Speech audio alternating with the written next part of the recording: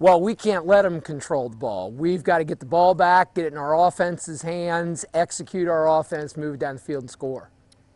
You guys are going, is this 5 straight for your school and 21 for the school's history? That is true. And this ties state records, right? Yeah, right now we hold the record, 20 state championships, and if we get 21, we'd break it.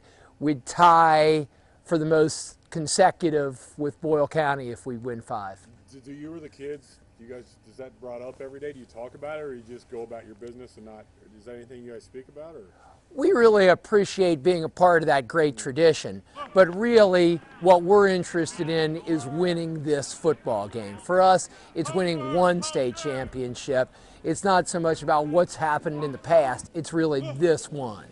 Do you feel any added pressure to do this? Nah, for me it's winning a game. I really like being a part of a high school football team, going out competing.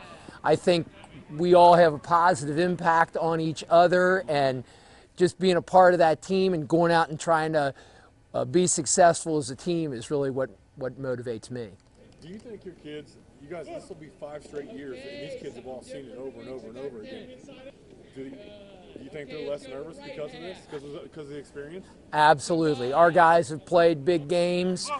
We played Covington Catholic in the pit. We played Covington Catholic twice this year. We played Elder at the pit. We played Boyle when they had won 30 straight games. So we're used to this kind of thing. Right, okay.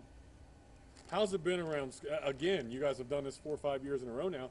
Is school still exciting this week? No, when you're walking around, does everybody know? Is it a big deal? Absolutely. We're an academic school. We're interested in Newton's laws and conjugating verbs. So during the school day is really focused on the school day, but everybody's excited. They're excited to be a part of winning a 5th straight state championship. Just one more question. I haven't shot you guys all year until last weekend in Lexington. That quarterback just completely stood out to me. Would you just talk about how special he's been to you guys? He is special. He is a great football player. He comes from great bloodlines. His grandfather on his mom's side's Jim Bunning, and on his dad's side, he's a 3rd-generation police officer. So just what he's got in his background, and it really shows on the football field. He is so fun to coach. He's so on top of everything, and he's such a talented athlete. Really runs the show on offense.